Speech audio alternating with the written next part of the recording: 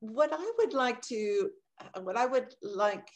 deliver, the message to the youth is that when it comes to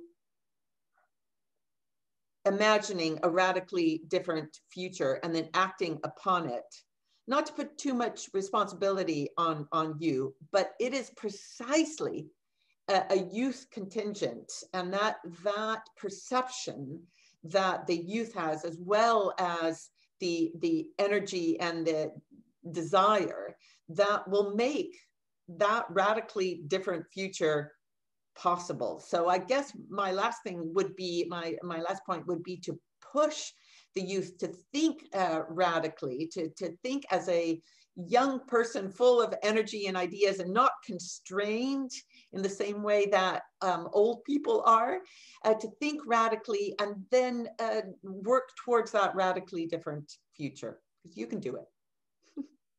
I think that's a great point to end on. Definitely a rallying cry that I feel like a lot of us need to take on board, because yeah, we definitely need to try and be as radical as possible, I think, to ensure some big changes that are important.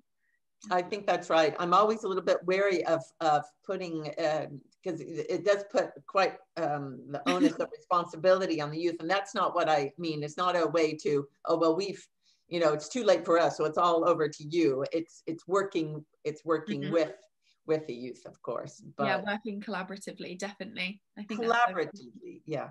But some of the best ideas come from people of all ages, but the youth tend to have a different perspective, precisely because they're thinking, they're not constrained, as I said, they're not in old habits of, mortgage and moving slowly, and they're thinking more, they tend to think more radically about what can be achieved. There's more possibilities generally.